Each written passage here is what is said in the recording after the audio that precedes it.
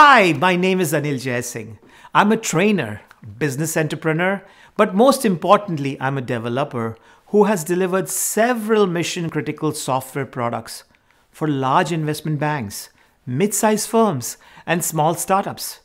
I started my career in the early 1990s working for a large investment bank, building a messaging platform that would send messages across the world in 3 seconds. We interacted directly with users, developed, tested, and deployed the product, and also supported the product in production. After that role, everywhere I went, organizations were not structured to work in this way.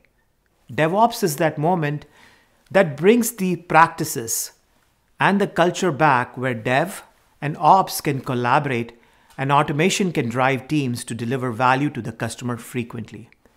Today, every business from large banks to healthcare organizations consider themselves to be a technology business. Customers value outcomes and not products. Customer delight is more important than customer satisfaction.